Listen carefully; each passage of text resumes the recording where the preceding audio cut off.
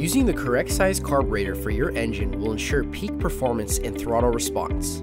Small V8s like 289 cubic inch Fords and 283 cubic inch Chevys and many current V6s really need a carburetor in the 450 to 500 CFM range. Quick Fuel Technology's new trio of 450 CFM modular carburetors are the first fully optioned performance carbs to satisfy this market. Its top-of-the-line HR series features mechanical secondaries and 1.090 inch diameter venturis and 1 9/16 inch throttle plates.